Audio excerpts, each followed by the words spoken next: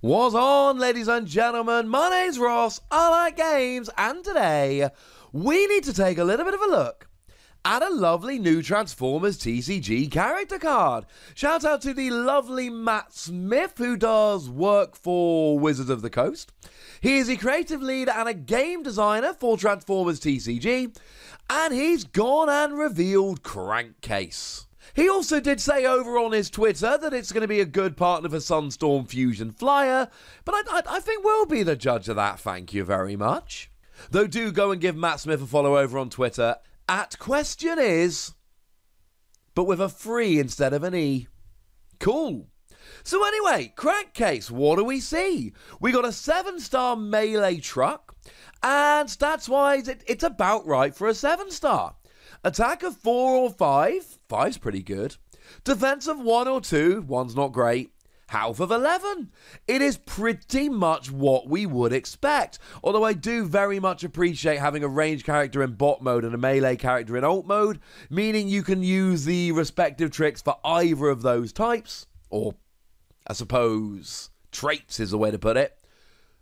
That really opens up our options. We're very happy about that. So that's kind of cool.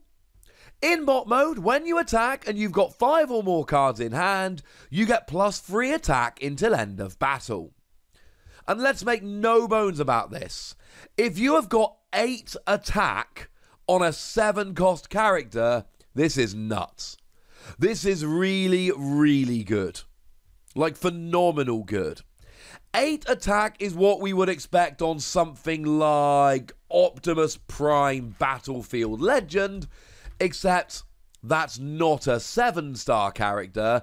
Optimus Prime Battlefield Legend is actually a 13-star character, which is almost double. So, yeah, if you're going to be getting 8 attack here, this is pretty nuts. And honestly, this gives us a roadmap to play in the character. If we want to make the most about it, this gives us a roadmap to play in the character. We need draw. And we need straight draw. So something like Work Overtime is not going to do us any good here. Work Overtime's a really nice card, lets us draw until we've got 4 cards in hand. But the point is that you need 5 cards in hand here. This isn't going to be any good. If it was 4 cards or more in hand, this would be phenomenal with Work Overtime. And if we ever get Work Overtime or an equivalent thereof with 5 cards, yes, awesome. Because you see, we only start with 4 cards in our hand, and we only draw 1 card per turn, and a lot of the time we want to be playing upgrades and actions throughout the game, which means we're going to be emptying out our hand. There are plenty of things we can do, don't get me wrong, we got plenty of options for drawing cards, but we do, if you want to make the most of this, you do need to draw a bunch of cards. Now, one way we can actually do that is with the alt mode skill. When you flip to this mode, draw a card. And I like this. This makes me happy. There's no pretense, there's no mucking about here.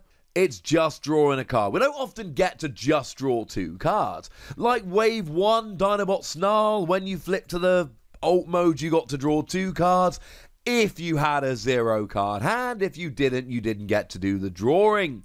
Drawing 1 isn't phenomenal, but being able to draw 1, and it's just a draw 1, and there's no other requirements that need to be met, and it's just on a 7-cost character, I'm kind of alright with this.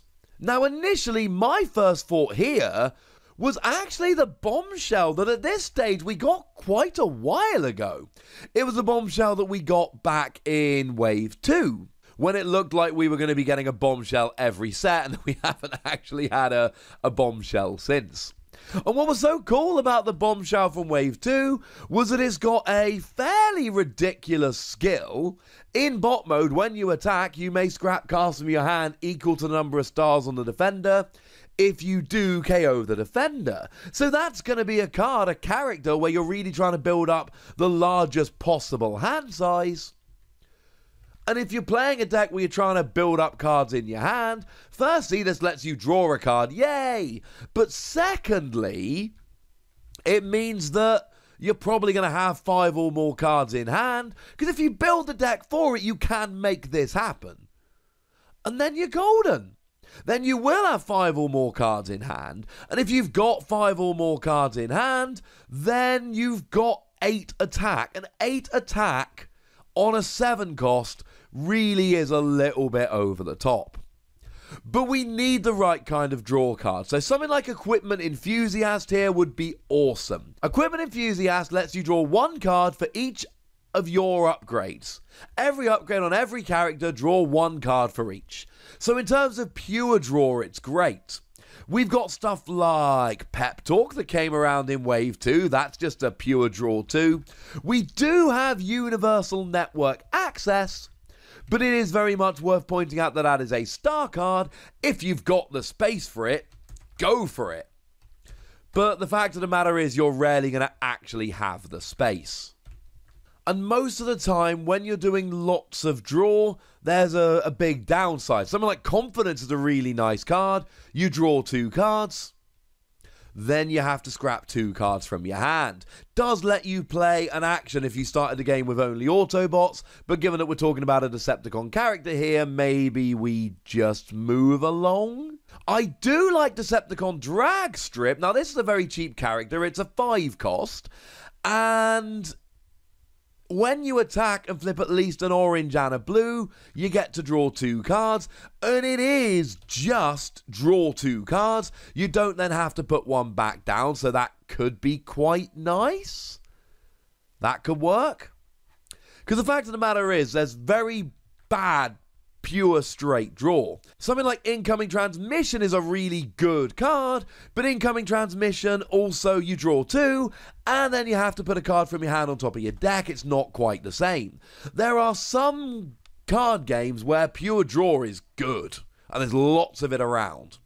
There are plenty of others where we just don't get that. You've been warned, ladies and gentlemen. You've been warned. Now, the good news is, this is actually a character that has its own stratagem. Sweet.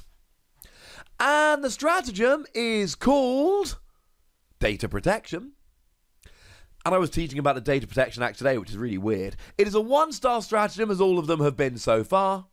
And while you have Crankcase Data Collector on the battlefield, your opponent's cards cannot cause you to scrap cards from your hand. Now, this is extremely important, because you see, you're trying to build up a handful of cards, and if your opponent is trying to make you scrap a whole bunch of cards, that's going to make things go very, very badly, very, very quickly. We don't want this, ladies and gentlemen. We don't want this at all.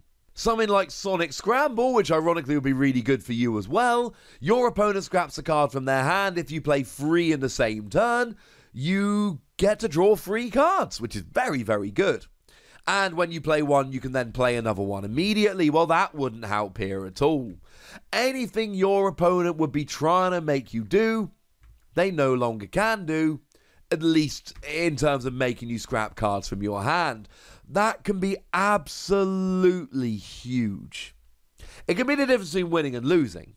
Security Checkpoint is a card that is played quite a lot, often for the double blue icons. But if you're trying to build up as big a hand as you can, and your opponent's playing Security Checkpoint for the double blue icons, they might actually play it as an action card, because if you're sitting there with a hand of 11 cards, your opponent is probably thinking you've got 5 or 6 upgrades in your hand, so Security Checkpoint would be pretty devastating. They're the kind of plays you're stopping. Maybe your opponent's playing something like a Sonic Scramble. Far more likely, they're playing something like Security Checkpoint just for the fun of it, for the double icon, but then they realise that this is the time this is going to work quite nicely. Now, we started the video talking about Sunstorm, and how Matt Smith, when he did the reveal, did suggest that Sunstorm could be a character that we should be considering along with this. And it's fairly obvious why. Because when you're in bot mode, your attack is equal to the number of cards that you have in your hand. Oh yeah, no, that's pretty phenomenal. Now, annoyingly, you're not actually able to play Sunstorm along with Bombshell and Crankcase here, it's just not going to work. There's too many stars, boo hits, etc. But certainly, they both need you to have a lot of cards in your hand. They both really don't like it when your opponent is trying to discard cards from your hand. So that would work rather nicely indeed. Would kind of lock you into a range rather than a melee deck, given that Sunstorm is ranged in both sides. But the good news is that you're talking an 11-star plus a 7-star 8 with the stratagem. That's 19. It still gives you 6 stars to use elsewhere. I'm still liking Dragstrip. Think it could be fun. Either way, this is still something very, very cool that we should all be having a good old think about. And it really is the kind of thing that it would make a fun deck. Can I tell you it's going to be an amazing deck? Can absolutely tell you that this is going to be a lot of fun and there's a lot of synergy and it's something we should all be having a think about. So go and ask, ladies and gentlemen, but do remember the rules. Be nice. And then make sure you like this video, subscribe to this channel, follow me on Twitter at @TheWassy. That's where we talk Transformers and a whole bunch of other games. And do please consider checking out patreon.com/PTCG Radio, where you can support the channel, get some bonus pods, all that fun stuff. But by far the most important thing as always, look after yourselves till next time, would ya? Thank you very much for watching. My name's Ross, and you've been watching Wassy Plays.